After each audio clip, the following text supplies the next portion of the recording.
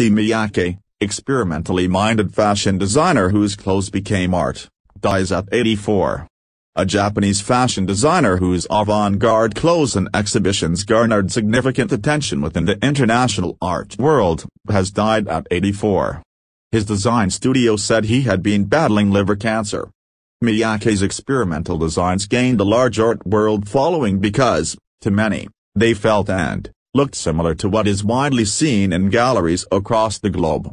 Merging artistic concepts from Japan with those drawn from countries beyond, his clothes enlisted processes that made his most famous works seem more like sculptures than wearable garments. It is now common for fashion designers to show their work in art world settings. The Metropolitan Museum of Art's fashion exhibitions are some of its most well-attended offerings. For example, Miyake helped pave the way for that, however, and when his designs first gained art world popularity in the 1980s, it was unusual from someone in the fashion world to have such crossover appeal. In 1982, Artforum featured an image of a model wearing a dress that was influenced by samurai practice armor.